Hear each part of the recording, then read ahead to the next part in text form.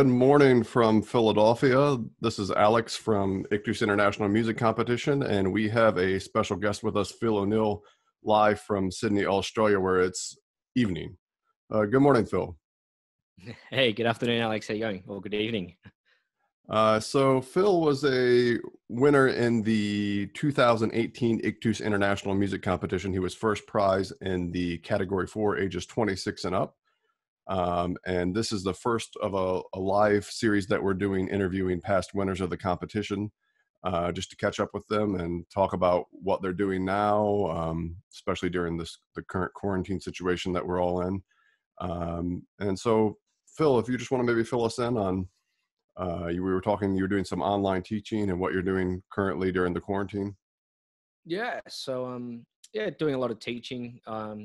Luckily, a lot of my students, my private students in the school that I teach at, a lot of my students came online. So the students that I've got through schools, they've come on and we're using Microsoft Teams, and it's been a handy little thing. And I just sit in my little office here and work away and teach away and work on my online sort of stuff. And then I've got my I've got a membership program where I teach people how to play trumpet through there as well, and that's mostly done through videos and that kind of thing. And at the moment, to make things a bit more interesting, a lot of people have got a bit more time on their hands. We've been working on essentially a weekly micro recital kind of thing. So we work through it and we practice through it Monday to Thursday. So Monday, Tuesday, Wednesday, and Thursday, I do a Facebook Live as part of the members group. And then on Friday, I do a bit of a live recital kind of vibe straight to YouTube, warts and all. Let's see how it goes kind of thing. And Monday, we start all over again. Fantastic. And you before we moved into the current situation where everybody's online, you were running an online teaching, right? Yeah. So at one point, I kind of figured out that being a musician was never going to be a smart business venture, and being able to make a decent living off trading hours for pay was never going to be an amazing thing. And I kind of got to the point where every student I had is like, for 3 or 4 weeks in a row, it's like, no, Timmy, E is on 1 and 2. No, 1 and 2, Timmy. So I figured if I videoed that lesson and then put it onto an online platform, Timmy could go and watch that as many times as he needed to. And by the time he'd watched it 3 or 4 times without me having to do it, he got to figure out that E was 1 and 2. That's fantastic. That's really fantastic. I sort of find the same thing for some younger students. If you have a recorded video for them to warm up with, it really makes a difference. Just figuring out those basic fundamentals and watching somebody do it, because when you're playing for 1 year, you don't really know what you're doing until you figure it out. Maybe if you've been playing for 20 years, I'm still figuring it out. But aren't we all?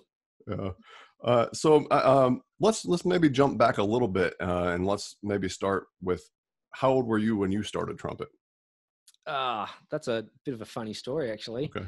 So I was 7 when I first started, and I actually started on the tenor horn, or the alto horn, as I think you guys in the US call it. And my dad, he actually conducted the local C grade brass band. Okay. And so he was very passionate about it, and so he needed another second horn player because there weren't enough offbeats in the band at the time. So there I was, 7 years old, and he goes, here's a tenor horn, get stuck in. Now the funny thing there was, my older brother, who's 6 years older than me, he started on the tenor horn as well. And then when it was time for him to go to high school, he couldn't play the tenor horn at high school, so he actually swapped to trumpet and cornet then. Mm-hmm. And I idolized my older brother, so I actually convinced my younger brother, who had started on cornet at this stage, and it's only like a month or so in, I convinced my younger brother that the tenor horn was a cooler instrument than the cornet, and convinced him to swap. So he got stuck playing offbeats for the rest of his days on the instrument. I got to go play back row cornet. That's funny. So you just fell in love with the sound of the cornet and wanted to... No, I hated it. Oh, you hated it? Okay. I hated it with a passion. I I despised playing an instrument. I hated practice, and my childhood, my dad was really strict, and I wasn't allowed to go outside and play. I wasn't allowed to watch TV. All of the fun things that we kind of do, I wasn't allowed to do any of them until I'd done my practice. So, he'd look at me at some time in the morning and be like, "All right, time to do your practice." I'm like, "Yes, Dad." Head sagging off I'd go and do my practice. And yeah, I really disliked it. And it wasn't until a number of years later that he sadly he passed away when I'm he was sorry. quite young. And I was only about 10 at the time. And my when he went to hospital, he spent a lot of time in hospital towards the end. And I remember cheering that he was in hospital because I didn't have to practice. I'm like, yes, he's not here to not see me practice. So, it's something I later regret. But yeah, and then it was after he died, and I spent a bit of time at home. And my younger brother, he wasn't interested in music, he was right into computers. And there was a dial-up internet had just come out at that stage as well. So the old 256K modem sort of thing, and just on the Windows, like Windows 94 or something, I don't know. And my brother had come home, and straight onto the computer he'd go. And at the time I really liked cooking, and I wasn't allowed to use the stove, so that counted that out. And I didn't like any of the TV, so I actually went digging under my bed and pulled my cornet out, and out of complete boredom, I started playing it again. And then after a while went by, I started to get the competitive kind of challenge going. And my older brother, who I mentioned before, was 6 years older than me, and I kind of started digging out music that he'd play. And I'd ask my mum, I was like, "How old was my brother when he played this?" He's like, "Oh, he was this age." I'm like, "Right, I'm going to play this, and I'm going to play it better than he could, and I'm going to play it younger than he could." And yeah, so that competitive drive really got me engaged in music from there. So it wasn't until I was about 11 or 12 that I actually started enjoying it. Up until then, it was all forced. I hated it. Yeah. It's funny. I hear a lot of these stories of students when they're younger, that they have a parent who just really pushes them, and then they don't appreciate it until later in life. I know I had a similar thing with my mom. She wouldn't let me go outside and play basketball or things until I practiced, and I hated it as well. This is an amazing story. So then, how old were you then? So you said like around 12 or so you were practicing. So how old were you when you decided this is like what I want to do with my life? Yeah, I was about 13 when I decided.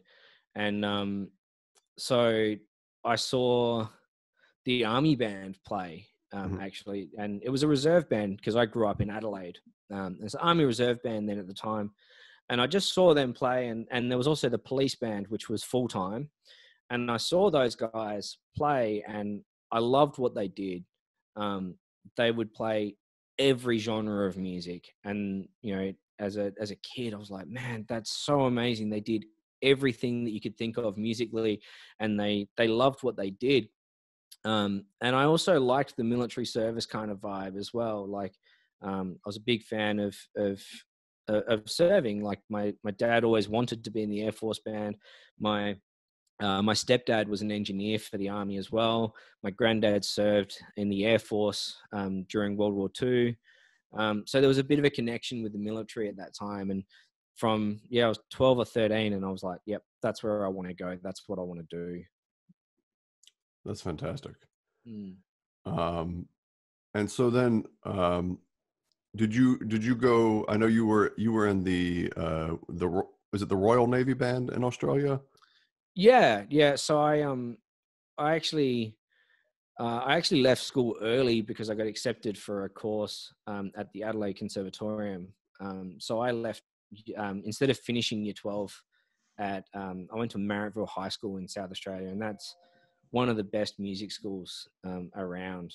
Arguably, probably one of the best going, and it's just a very, very full on and fantastic music program. And but I already knew where I was going, and I was very focused that I wanted to do music. And the other studies kind of got in the way, and I saw it's like, I can either do an hour worth of my English assignment or I can do an hour's practice. And when I was hanging the English boots up and not doing as well there as what I should have been committed to, and doing well in trumpet playing, then when I got this opportunity to go to the conservatorium, I took that. And when I was there, I did an audition for the Army Reserve Band. And the plan was that I was going to work for them in the reserve band, which is one night a week sort of thing, and one weekend a month is the vibe. I was going to do that while I was doing my degree. But when I did that audition, they actually offered me a full-time job on the spot, Fantastic. which I took a little bit of time to think about. And, because I was like, well, I should get my degree, but here's the job that I'm wanting to study to get being offered to me. So I took that opportunity when it was there. And so, 17 years old, I joined the military, and I was actually 16 when I did the audition. I Wow. was about 6 weeks before my 17th birthday. So I'd been at the con for a little while, and did my audition for the band, got accepted, and then started the recruiting process on my 17th birthday. And it wasn't too much longer that I was at basic training, playing with guns and obstacle courses and stuff like that. Wow. That's amazing. How many years were you in the band there? So I did 10 years in the Army band. Okay. And then the band, the role of the Army band changed towards the end of my 10 years there. Okay. And it went to, so they were forced to downsize a lot of numbers. So they had to change from being a concert band, wind ensemble kind of vibe that broke down into like a big band and a rock band and a brass quintet and that kind of thing. They had to downsize down to where their largest ensemble was a big band kind of thing. Okay. And whilst I enjoyed playing in the big band, it wasn't where my heart lied. And because I kept ending up on lead trumpet playing because I could play the high notes, and I just didn't like the way that my chops felt the next day. The next morning, it's like, oh, this is rough. And I hated having to pick myself up every day. So there was that. I was newly married as well. And my wife and I wanted a posting back to Sydney, which is the only posting we could get that was close to either of our families, so that we could start having kids and have that support network. But the Army wanted to send me to the furthest posting away possible, which was Townsville. Wow. And it wasn't really on my radar, and I didn't really want to do that. And fortunately, one of my best mates was the section leader at the Navy band, and I was talking to him, and he just said, look, we've got a spot here, why don't you audition? And I was a little bit reluctant to at first, but after a bit of thinking, I was like, look, it's a home posting. It's essentially the same job, just a different uniform. The Navy band got to keep their full wind band. So I got to go straight to a Sydney band, which had 45 to 50 people at the time. So we got to play wind band music all day, which was fantastic. And a job that was a little bit more suited to the style of playing that I wanted to do in the end. Fantastic. Yeah. So you said when you were doing the jazz band, you did only the high notes. Do you improvise as well, or? Incredibly badly. I gave it a go. When I was in the Kapuka Army band, we had a really talented guitarist who was very, very good jazz player. And I remember for about 2 years, I was getting fortnightly lessons with him on how to actually improvise. And I got to a point where I could get myself around a blues and, that kind of thing. And if someone points to me, something's going to come out. But as far as me being proud of what's coming out, it's not the case. Okay. And so what were maybe some of like your playing highlights there and those jobs? Did you play some like big events? And man, I played at some epic events. So when Queen Elizabeth came here a few years ago, and so she came for a I think it was a changing of was a graduation ceremony, but I think they changed the colors as well. And changing the colors is a big deal. It's a new banner comes in, and yeah, it's like a 3.5 hour parade. And she came to that, and there was functions all over the place as well. And so like we would literally be on the parade ground from 7:30 in the morning through till 4:30 in the afternoon practicing this parade. It had to be schmick. Like there were, there were cameras everywhere. The Queen was here. Like this is what the military bands are there for, to look and sound great in a ceremonial thing. And it doesn't get any bigger than the Queen turning up. So that was pretty epic. And I remember so we'd come off the parade ground at like 4:30 and your feet are just in absolute agony and your chops are like bleeding because you've been stomping around everywhere. And then like we'd have to go and play at functions that night sort of thing. So, and there's the opening night to when the Queen actually came, her first functions, like fanfare trumpets we're in Canberra, and I think, yeah, like this function room, and like we've got 6 fanfare trumpets on one side and then 6 fanfare trumpets on the other side, and the conductor's standing down the bottom, and we're all having to just watch because there's like Doppler effect going on everywhere, and playing soprano fanfare trumpet after being on the parade ground all day. It's yeah, that was pretty cool. I also got to spend a bit of time in Afghanistan. My auxiliary role when I was in the military band was as an audio engineer. So I got to take some comedians and a punk rock band that was big in Australia in the 90s. And we got to go on tour through Afghanistan and do it like a tour, forces entertainment tour. So just to try and boost morale through the Middle East. And that was interesting. I don't think there's many sound guys out there who can say that they've set up a full PA for 2,000 people with a weapon on their back and full body armor on as well.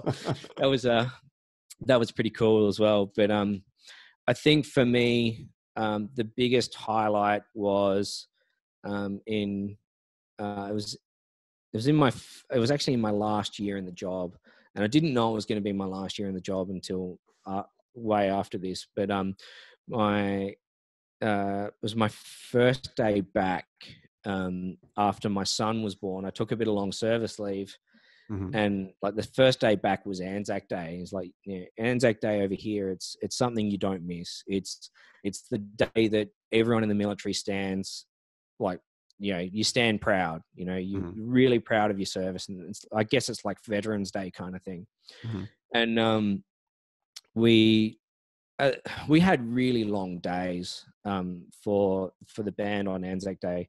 We'd do a dawn service in the morning. We'd then go and do a street march, and then we'd go and play at the rugby, like the rugby league, which is like our football sort of thing. And that wouldn't happen until quite late in the afternoon. So there's a lot of waiting around. But I sounded the last post, which is the bugle call for that.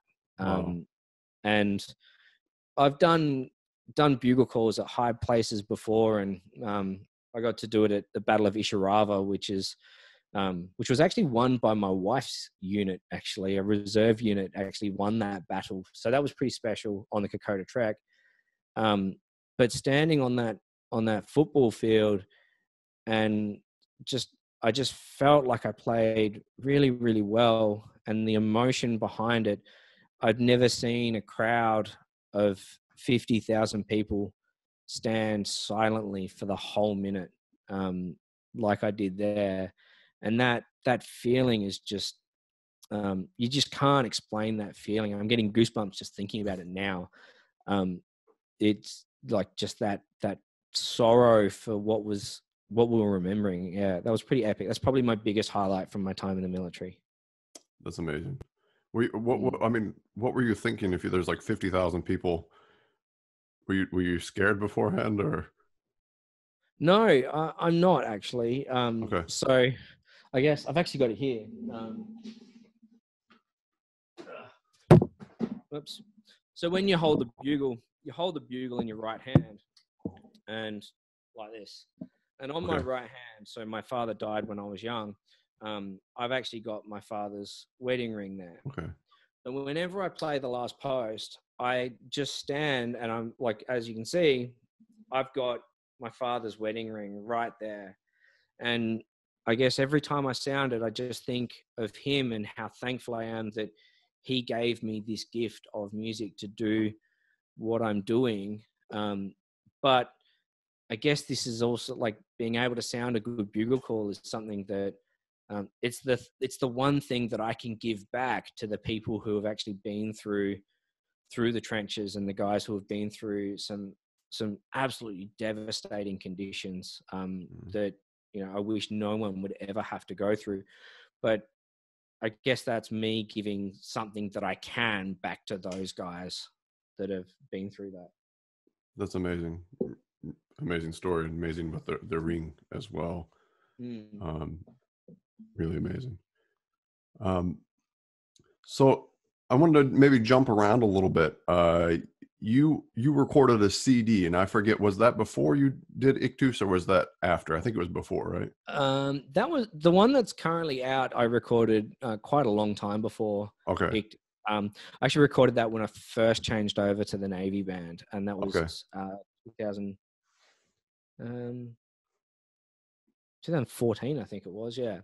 Okay. And that's really special to me, that album. So there's always, as a musician, we're always chasing that euphoria kind of feeling. You know, we're always looking for something better than just perfect notes in time, in tune, with a good sound. We're always searching for something that has that emotion behind it that you just can't get from anywhere else. And my good friend David Barnard, who I recorded this album with, every time I play with him, it's always there. That emotion is always there. And it's like, it doesn't matter what I do, even if I've never rehearsed anything, I can play anything I want, whenever I want. And we're just always there together the whole time. So it was really special when, because we worked together when I was young and in Adelaide. And then he moved over to London for many years. And this album was something that I wanted to do for a long time, because it's all my dad's favorite arias and favorite cornet solos from arias, which is why it's called the operatic trumpet. But I never had that complete gel with any other pianist that I've ever worked with. And I've worked with some amazing pianists, and I really work well with them, and we play great music, but that extra something just doesn't exist there. And I don't know why. It could be the friendship that I have with David, and that comes out in our music, or it, you know, it just can be the once in a lifetime kind of thing that happens to everyone. But when he told me that he was moving back to Australia, that was the times like, yep, now's the time for us to get together, and we put that album down. And it was brutal, because I remember having the most epic flu that I've ever had that whole recording period. But it's like, no, I have to drag myself out of bed, because at that time I was living in Sydney and David was living in Melbourne. And my friend Jared Gilson, who owns Oakland Studios, he was the engineer behind it. I booked out the studio for the 3 days, and I was in Melbourne. I was like, this is the only chance I've got to get this down. I have to do it now. So I'm like drugging up and getting out of bed, and picking myself up to go through and do it. But yeah, it's still a product that I'm really, really proud of. And that's really cool. Really happy with that one. I've actually just finished recording another album. Oh, fantastic. Since Ictus. Yeah, I've finished recording it. It's yet to be edited and mixed and mastered and all that sort of stuff. But that one is actually because of Ictus.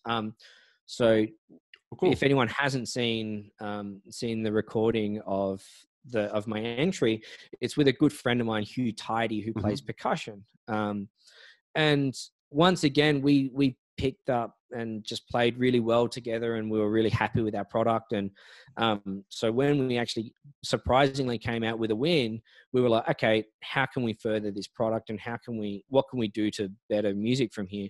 So we actually spent all of that money on commissioning some new works. So a composer in Melbourne, Richard Linton, he's composed a new work for us, and a Sydney-based composer, Harry Strawling.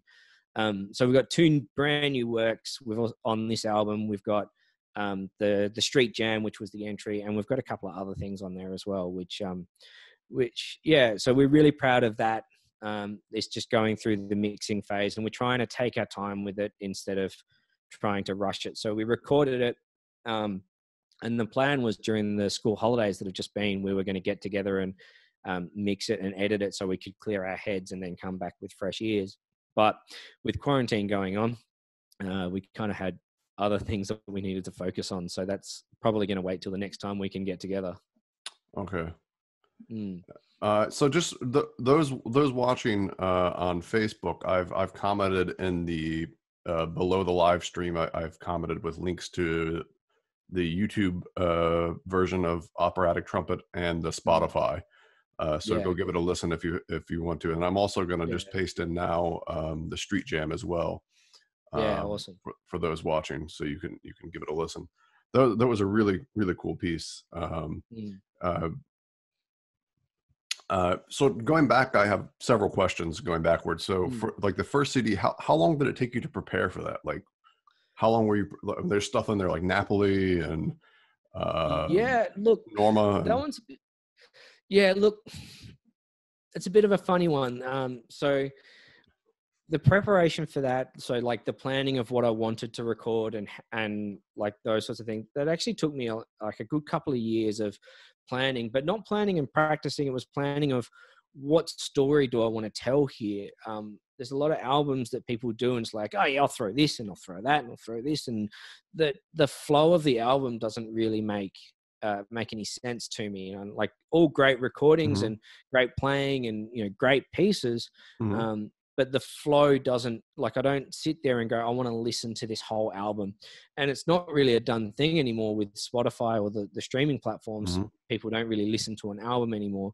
But I actually released this just before Spotify hit. So, which was a bit devastating because I've got a bunch of CDs here that I've got to sell, but yeah, people are streaming now, but that's the time. So that's fine.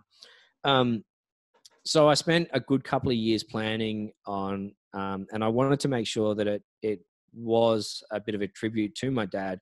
So it was all stuff that he had in his library. So like everything except for, there's a couple of things that I arranged for it. Like the On With the Motley, the Eternal Source of Love Divine, those kinds of things that were rearranged for this. The Rusalkas, I had a different arrangement of it, but David and I actually thought we would put it back into the original key rather than the Eric Wilson arrangement, which was the one we were going to do. But after playing through that, literally the week before, we both decided to rearrange it and put it back into the original key of G flat and recorded in G flat. So that it was a couple of years in the process of planning. But as far as practice goes, well, I was actually at recruit school for the Navy for February and March. And then I came back from there, where I didn't really get to play trumpet at all.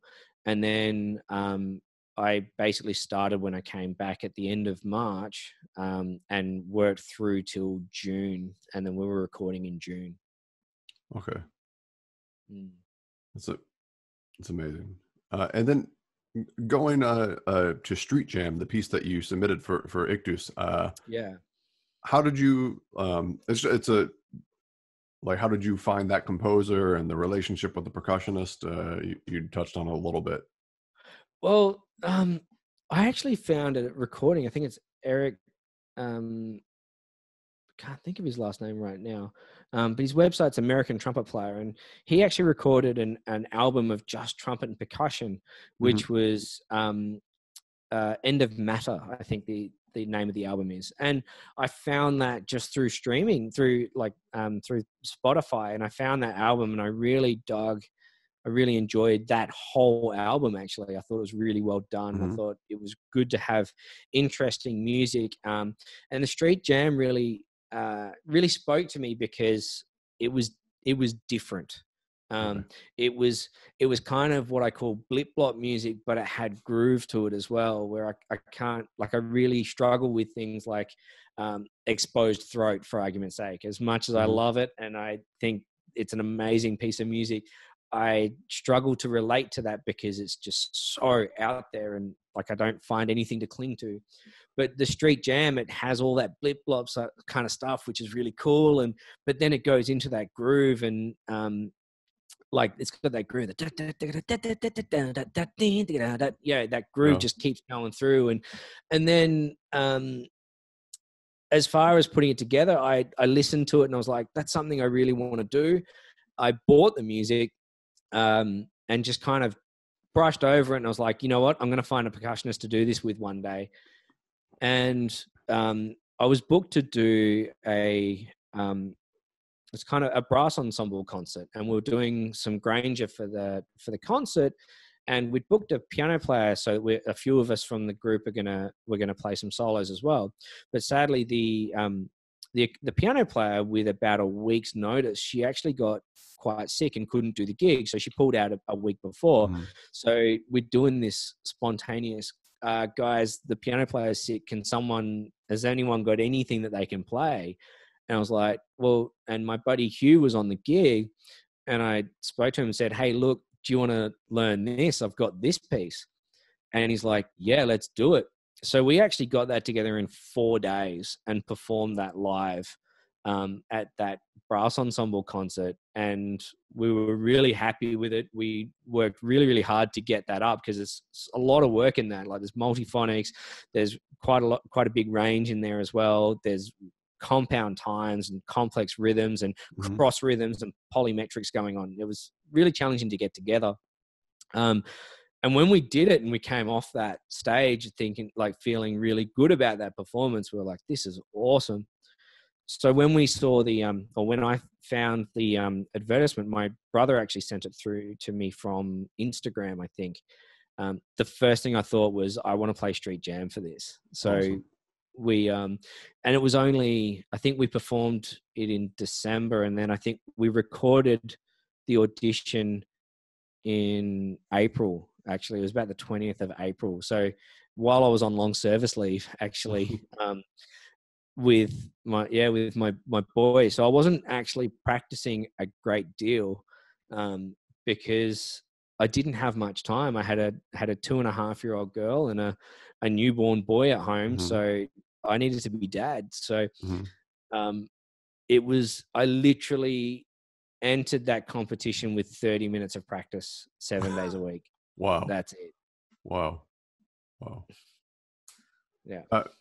And prior to that, like, when you were playing a lot in the military, but what is your, I don't know, like your daily routine, or how much did you practice? I know it probably changed over the years, but.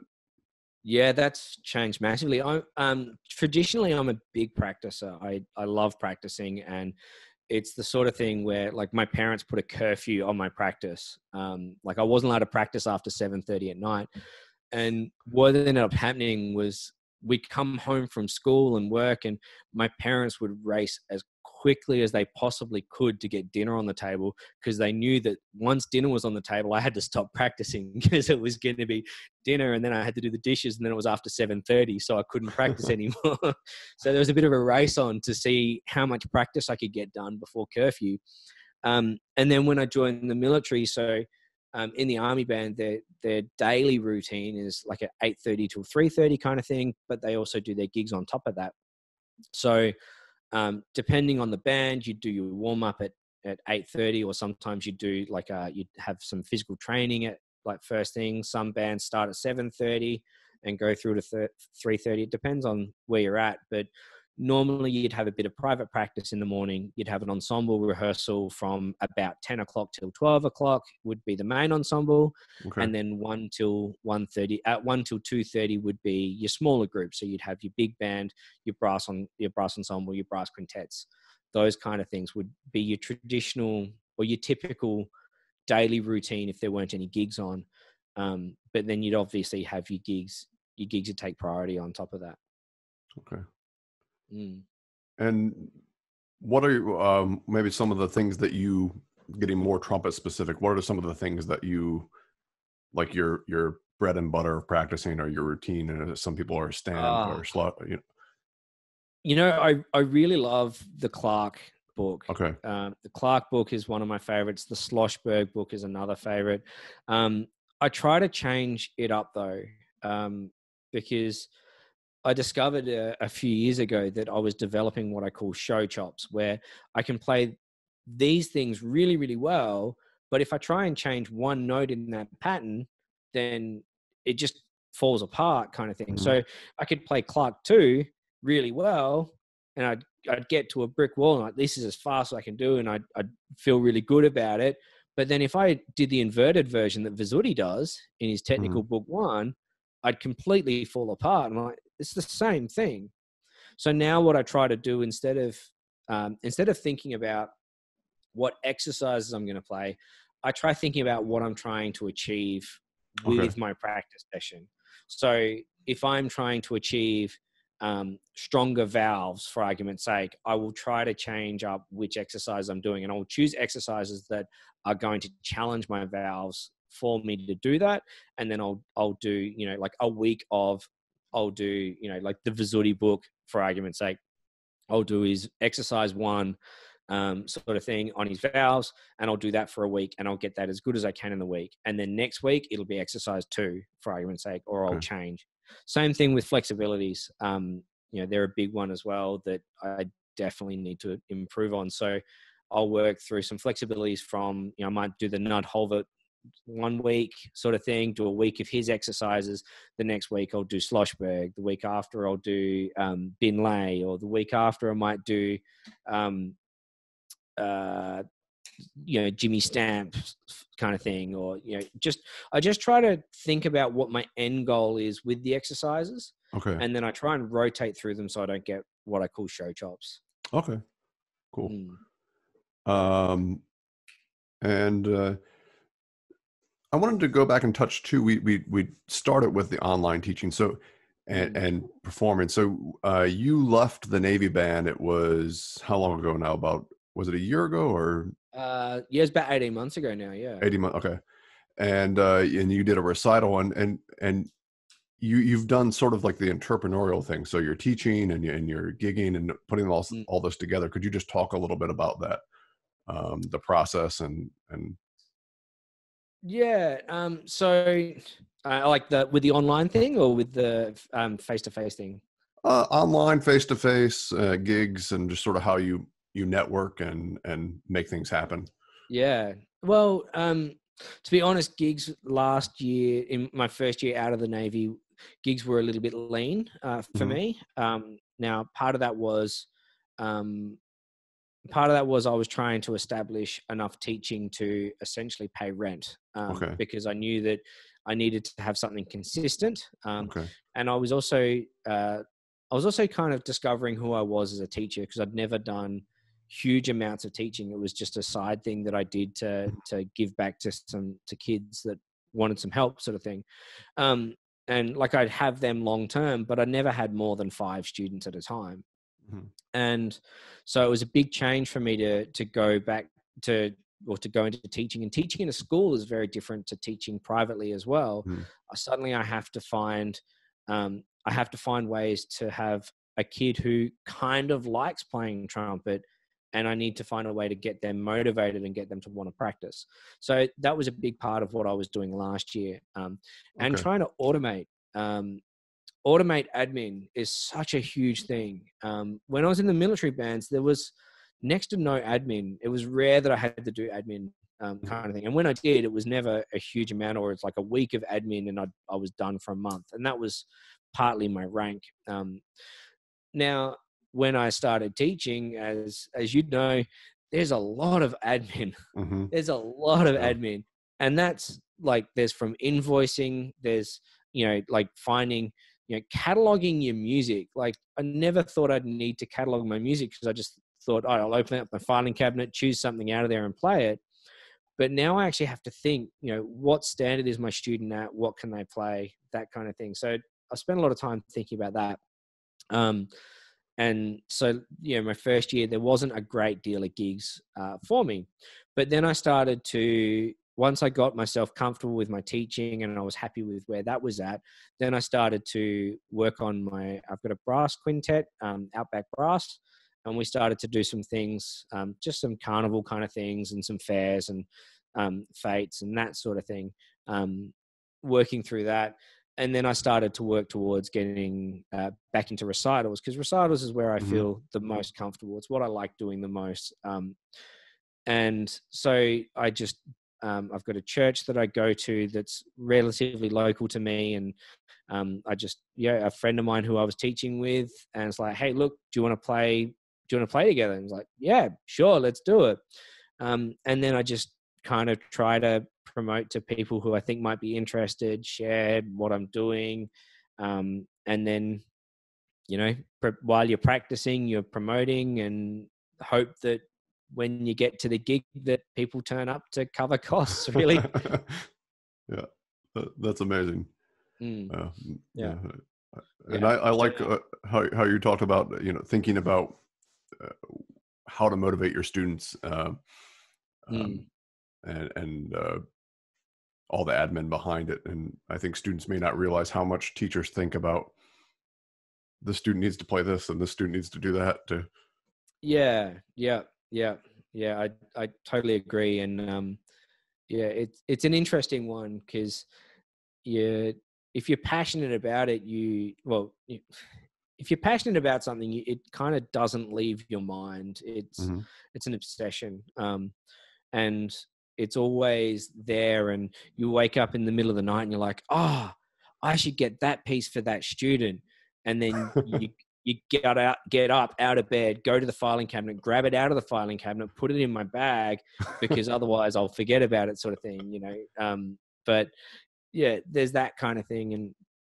And just choosing repertoire. So I guess if there are any students listening to this, don't feel like your teacher is against you.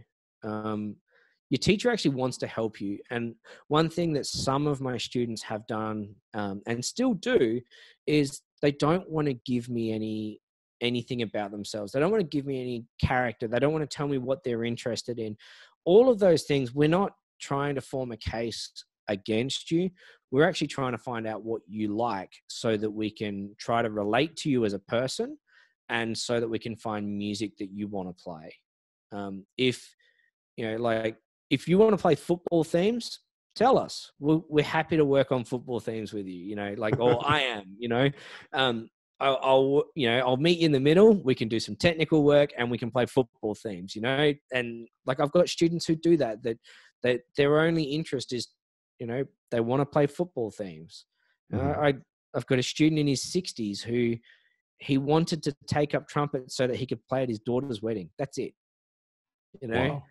in his 60s, I just want to play at my daughter's wedding. I want to play 3 tunes at my daughter's wedding. Like, Mhm. great. And now he's actually getting paid. Well, up until coronavirus, he was getting paid to play at other people's weddings too, and he's loving Wow. it. That's awesome. That's So really awesome. yeah, I guess that's one of my big tips for younger students, especially. If there's any teacher out there that you can talk to and try to answer these questions to, it's going to be your music tutor, because we're not trying to build a case against you. We're trying to help relate to you, so that we can get you what you want out of music. Fantastic. Even more so if your parents are making you do it. Well, I think that's amazing too, for translating to maybe our careers, or your career now, as doing recitals. That you know Mm, a lot of times we do certain jobs and we just do sort of what we have to do, or we go to school and we check the boxes and mm, we do the repertoire, we do the recitals, we pass the music history exams, we pass the all of this, that, and the other. And then at a certain point, what is it that you want to do? And I think it's amazing that you're doing recitals now, which is what you mm. want to do, Yeah. and exploring that option. When it comes to picking your repertoire for your recitals, or finding new repertoire, what is that process like? Do you just listen to a lot of people, or? Yeah, I do a lot of listening. So usually I do. I'm probably one of the rare guys who actually listens to a lot of trumpet playing. Um, so like Hawkins always been a favorite of mine, and has been. I should come back to that story actually, since I first heard him play. And so, but there are other guys out there that I really enjoy their playing, like Sergei Nikolaikov, just phenomenal technique. Alison Balsam, Alan Vizzuti as well, Joey Perro, Pacho Flores. There's so many phenomenal players out there, and they're phenomenal technically, but they also tell stories. Never do I listen to any of those guys play anything and not understand something kind of vibe. So I kind of listen with my emotions first. What do I feel from listening to them? So I'm not listening for technical facility. I'm not listening for range. I'm not listening for circular breathing. I'm not listening for key or harmonics or harmonic structure. I don't listen for any of that sort of stuff initially. I'm listening for what emotion does it give me? And then I go from there. And then once I connect with it emotionally, then I start to kind of get deeper with it. So when it comes to picking a recital work, I will usually try, like I'm listening to a lot of music and I'll find a major work that I really relate to.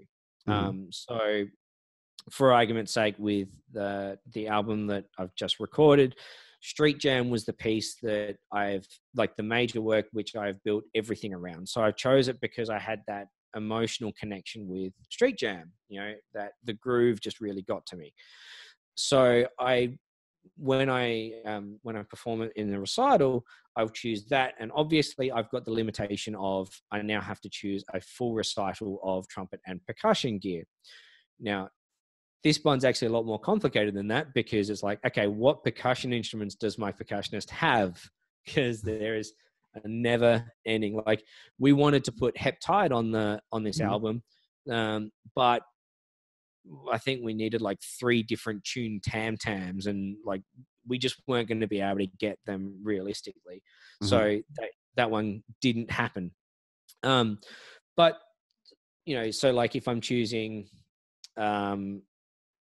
let's go. So my last recital, I think it was the Hubo Sonata was my major work that I chose. Okay.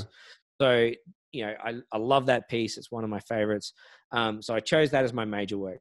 Then I also go, all right, I want an opener and I want a finisher. I can't even remember what my opener was. Or I might have even opened with the Hubo. I can't remember. But I'll choose an opener and a finisher. Usually I like them to be making a statement. So Slavish Fantasy, for argument's sake, is one of my favorite finishers. It's also one of my favorite openers, but usually I try to finish with it. I'll also want something melodic. I want to target the heartstrings. So I'll choose something that will do that. So usually quite half of my opera album, is, heartstring tuggers kind of thing.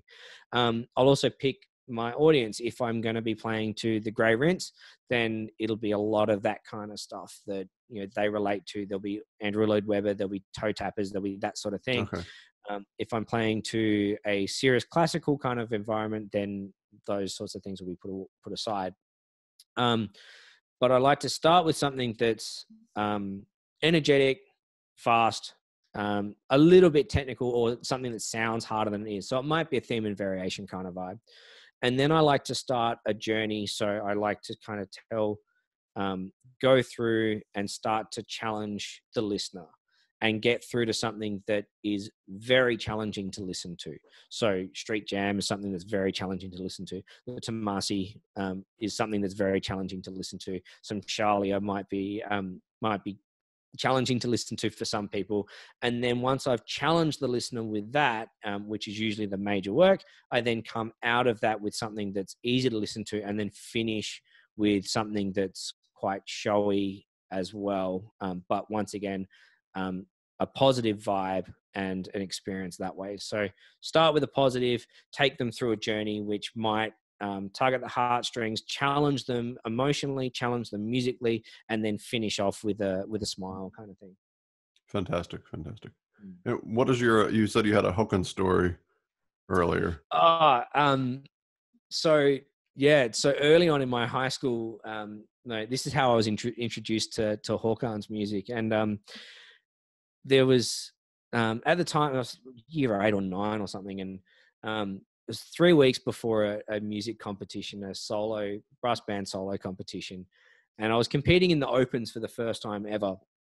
And I didn't know what I was going to play. I had 2 or 3 pieces. I was like, I could play this and I could play that, but I didn't really know what to play. And my brothers, like I was talking to my brother about it, my older brother, and he's dusted off, like this was when the dual DVD combo VHS players were a thing, and he's dusted off this old VHS tape, and it's Håkan playing at the art gallery with Christian Lindbergh. Oh, that's an amazing. And Yeah. everyone knows it. Yeah, classic thing. And from watching that, like we watched that whole VHS, you know, from the start. I think it starts with The Force of Destiny and goes through that, and then when Håkan got to Norma, you know, out of the back of the ovens, I was so blown away. Like, and at the time I saw myself as a cornet player more than a trumpet player. But I watched him play and just have this unique, beautiful cornet sound that I'd never heard, and this controlled vibrato that was very different to the English vibrato that we were trying to emulate here in Australia. And the story that he told, and like the technique that he had, and it just, from then on, listening to him at the art gallery playing Norma, I've been one of Håkan's biggest fans, I guess. Awesome. Yeah, I listen to everything he's got. At the Beach would probably be my favorite album of his, especially the Slavish Fantasy. Yeah. Yeah, that's incredible. I'm also a huge Håkan fan. And have you been watching his the weekly Charlier etudes that he's? Yeah, I've seen a couple of them, but I need to set up notifications so that it keeps telling me that they're there. Yeah. I think he's only done 2 so far. Hopefully the quarantine doesn't go on long enough to get through all of them. Yeah, I did say I did see the horn hangouts that he did, where they had almost every trumpet player, all the legends on live, and he was telling us about the story, and he's like, I hope this doesn't go on too long, because there's some gnarly ones in here. Yeah. Yeah. He's incredible. And that's just, it's great to hear about that, like the inspiration of finding, you know, an album or a player. And I remember I had a teacher in high school who used to make for me every week. He would just and it was back before Spotify and all of this, so he would just take records. He had all these records and he would burn them onto CDs, and I would listen to the CD, and he's like, you think you're good? Go listen to this. And, and every week I was just like blown away, you know, from like Bill Chase to Cat Anderson. Putting you back in your place pretty quickly. Yeah. Yeah. Yeah. This has been fantastic. And I want to maybe just ask a few more questions before we wrap up. And one of them would be, you know, and this is just an open-ended thing, but, you know, where do you see, I don't know, coming out of this quarantine, like the place in music, what do you see happening? Or you may not have an answer to that, but it's look, this is a tough one. I can see it going one of two ways. Now, in Australia, we're very fortunate. We've been affected way less than a lot of other countries in the world, and we're very fortunate that that our isolation started very quickly, and we were able to kind of nip it in the bud pretty quickly. To be perfectly honest, I kind of see it being a bit of a downturn for a while. I just feel like, and like, yeah, it might be a bit of a negative kind of thing, but I don't necessarily feel like people are going to be able to earn the same amount of money, because I don't think people are going to be able to pay the same amount of money to do this. The economic crisis that goes with the pandemic is really hitting hard. Yeah. And it's not just musicians that are being hit hard. It's people of all careers, really. You know, like my wife, up until this pandemic, worked in travel, and now she's unemployed. So, and she's not the only person. Like, you know, people who work for airlines, you know, they've been affected. Like, I don't think there are many industries that aren't affected in some way.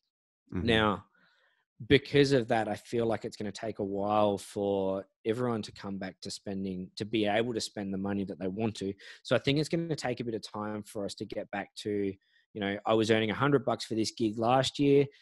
This year it's going to be 50. And I think it's going to be that way for a little while. So I think we need to be creative with how we're going to support ourselves after this pandemic. And I think it's kind of our responsibility to help look after each other as well. As musicians, we are musicians' biggest fans, kind of thing. So things like go and listen to other people's albums on Spotify, like, or YouTube Music, or, you know, or Apple Music, or any of the streaming platforms. The business of music now, it's a fan-based thing now. It's not an album selling thing anymore. It's, you know, like, you sell an album, and, like, I mean, there's a $3 margin in my albums. I sell one album, I make $3 per disc, sort of thing. It's not a big margin there. But by building a fan base of people who regularly listening to each other's music, that is where I feel like the music industry is really going in the future. And just by spending a little bit of time listening to someone else's music, you know, that, you know, you listen to one person's album one time, that then tells Spotify or any other streaming platform that you're interested in that music, which will then open you up to listen to other people's music as well. But it'll also tell Spotify that that's something that people want to listen to. So it'll turn up in other people's news feeds as well. So I really feel like that's kind of a big way forward for us. I don't feel like musicians want handouts. I think we want to work, and I feel like we treasure our craft. So I think now's the time we need to kind of support each other. We need to go and watch each other's YouTube channels, sort of thing. Because even though there's, you know, like, it's something like $1 per 1,000 minutes of watch time, if you're lucky enough to be monetized. But by watching someone's channel one time, or watching one video one time, that then triggers algorithms for other people to see that as well. And I think that's where it's going to go. And I think that's where we need to go in future, kind of thing. Yeah. Fantastic.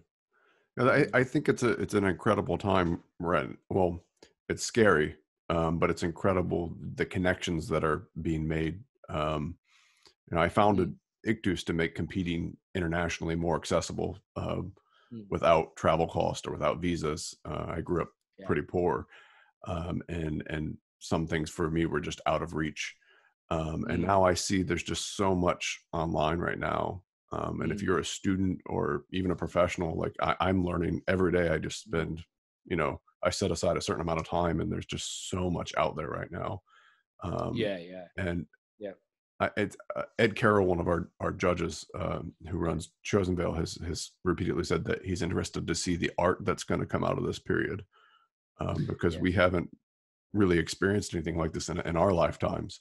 And I think back to, you know, like, you know, Leningrad Symphony by Shostakovich, like this, the musicians are starving, and here they are making this music. And I'm wondering, you know, what is going to come out of this with poetry and music and compositions. And but speaking of YouTube channels, I have a link down to your YouTube channel. So if you're watching this, please check out Phil's channel.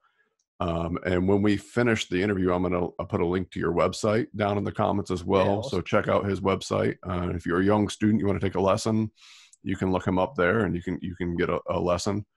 And if you're interested in our competition, we're open again. The application is going to open on May 8th, and the deadline's in the middle of July.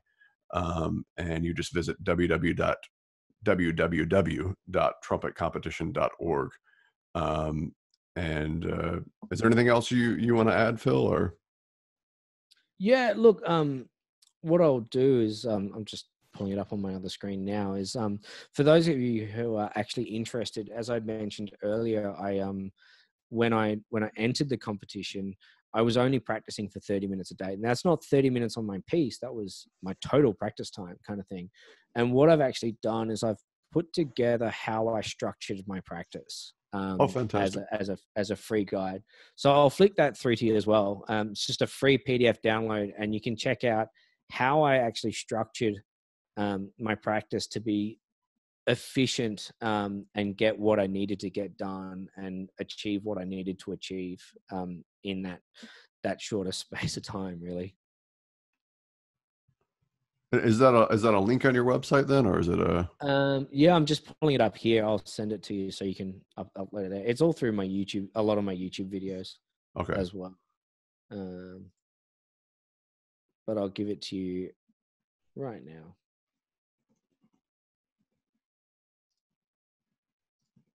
I'll give it to you on Facebook. That's probably the easiest. Yeah, let me get over there now. Let's see if I can. Tell you what, I'm now working on 2 screens. I've never worked on 2 screens before. It's pretty new to me, but my productivity is so much better on 2 screens. Have you ever done that before? Yeah, my full-time gig is I run a community music school, and I have 2 screens constantly because I'm just in spreadsheets all day. You were talking about the admin of teaching earlier, and I completely understand. I'm a full-time admin. Yeah. Cool. That's in your Facebook now. All right, I'm waiting for it now. All right. Cool. And that's just a free PDF. Like, yeah, check it out.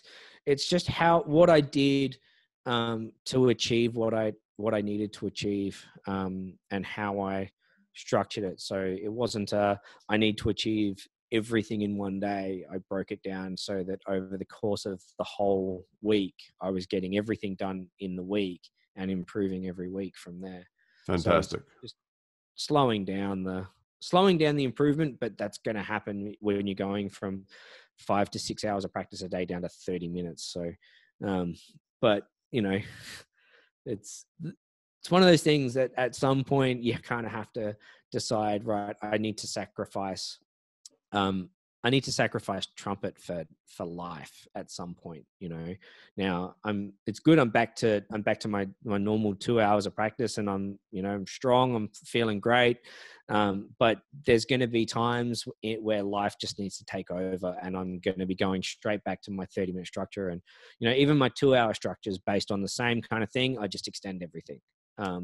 But, it's, when it's lifetime, it's got to be lifetime. When it's work time, it's work time, and it doesn't mean that I'm any less obsessed or passionate about trumpet. I'm still thinking about it. I just don't physically have the horn on my face for more than that sort of thing. Okay. Yeah. And is it broken? I put the link there in the Facebook, but I can't pull it up right now while I'm chatting. But did you break it? Do you break it down by like with a timer or numbers of repetitions? So like I would actually set a timer. So there's actually a YouTube video on my channel that I've done, which is I think it's like the best app on my phone or something, the best app for productivity or something like that, where I'll actually set a timer and go. So for argument's sake, if I want to work on tonguing and fast tonguing, I will just it'll be scales. It'll be based on like the, just semiquavers or 16th notes, as you guys call them. And I'll set the timer going, and I'll just go around the cycle, and I'll be doing semiquavers nonstop, pretty much like what you see in the stamp book sort of thing. And I'll change that up. So one day I'll start at the bottom and work my way up, and the next time I'll start at the top and work my way down. And I'll set a timer for however long I need to that day on that kind of thing. And then once the timer goes off, it's time to move on to something else. And I also find that's really good because it means that I know when I'm finishing, so I Hmm. can stay concentrating the whole time. And it's also good for endurance because, like if I'm working Clark too, for argument's sake, I don't stop. Like I start at the bottom and I just keep going and I don't take any rest. So I put myself through what I call short-term fatigue, which kind of ends up improving my long-term fatigue because I figure out how to play. So, when I first start coming back into shape, I might only get one octave sort of thing, and then I'm chopped out and then take a little rest. But then by the time I'm in good form, I know that I can start at the low G and then finish at the G above the stave, or or even the next octave up, or however far. So, and there's minimal rest in that sort of thing. So, I just find that's really productive to improve every aspect of my playing, even with just a short amount of time. That's awesome. That's Mm. really cool that you mentioned this too, because I just watched yesterday. There was a master class with Tom Hooten, principal of the Los Angeles Philharmonic, Yeah, I saw that. and he shared the same thing. Where there was an app with a bunch of timers where he had each exercise that Mm. he had to do, like breathing for 1 minute, and then like rest, and then like play this for 2 minutes, and then Mm. rest. And even the rest was timed. It was amazing. Um, Yeah, I haven't got that far through it. I'm about 10 minutes into that, and then I had to stop. But yeah, I'll okay, continue watching that later on. uh, it's amazing. I need to get more of that discipline in my practice myself. I'll have to check out your timing here, and uh, Yeah, it's hard. It's hard mentally as well because um, it's hard to be that honest with yourself that you're actually going to improve. And it's easy to beat yourself up when you're being or when you're being very critical of your playing to try and improve it as much as you can in the smallest amount of time. Um, it's yeah, you need to be able to find an outlet to kind of release, because at no point do you actually play stuff or practice stuff that you can actually play. It's all about stuff that you can't play and figuring out how to play it and doing it rapidly. very You don't have cool, time to mess around. very cool. No point in playing harmonic slurs from C to G in like below the stave at like really slowly. If you can do that every day, there's do the stuff you can't do. Practice the stuff you can't practice. Like you can't play. Don't play the stuff you can all the time. Very cool. Mm. And that, I think it relates to maybe to anything outside of music. Mm. In trying to do things, in order to do something. I, I I don't know who the quote is, but in order to do something that you've never, or in order to get something you've never had, you must be willing to do something that you've never tried before.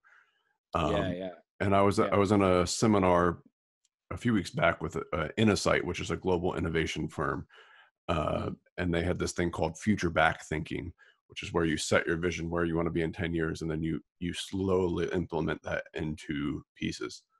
Mm. And so for me, like live streaming, this was a huge. I had all these little things I had to figure out how to, equipment to order, the microphone, the interface, and YouTube. And every time I got something, I'm like, oh, wait a minute, now I don't know how to do this. And even this morning at 6 a.m., I'm up watching YouTube videos trying to figure out how to get sound with my video. Um, Yeah, and yeah, yeah, yeah. One of those things. But I guess the one of my favorite quotes. Now you're bringing up quotes. One of my favorite quotes is from actually Michael Jordan, and it's "Get the fundamentals down, and everything will fall into place." It's such a that's amazing. good quote. Um, I'm not even a basketball fan, but Michael Jordan was such an amazing player and such an amazing person that Hmm. he's a star over here, and even amongst people who like myself who don't follow the basketball, but getting the fundamentals down, like it, you can achieve anything if your fundamentals are good, and it's one of my past teachers, Tristram Williams, who was Oh yeah. principal trumpet of the Melbourne Symphony at 21 or 22, like ridiculously young age. Um, he he drilled me on fundamentals, and he said to me, like I remember him saying to me, "Your flexibilities suck, right? You need to fix them." It's like an artist having to paint the most amazing, beautiful painting, but Mhm. there's a big red dot in the middle of the canvas.